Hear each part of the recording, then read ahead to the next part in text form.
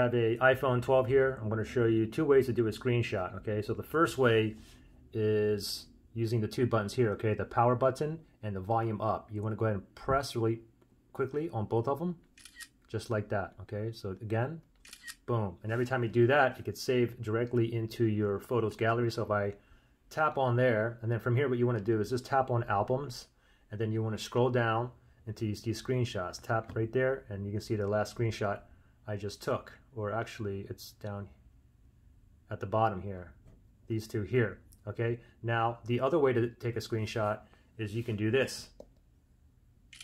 You can double tap the back, okay, but you have to enable it. So how you do that, just go into your settings, and then from your settings you want to go ahead and scroll down to accessibility, which is right here. Tap on that, and now you want to scroll down and look for touch.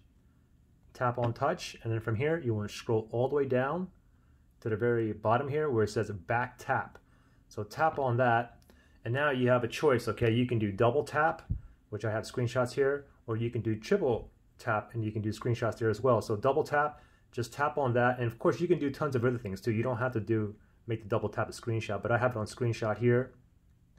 So let me go back, and then triple tap too. You can even do triple tap to do a screenshot. So if I do them both, now if I double tap back here like this, I'll do it again, ready? And I also set it for triple tap as well. Okay, so if I tap it 3 times, there you go. And of course it all gets saved again into your photos gallery. Okay, pretty simple. Good luck.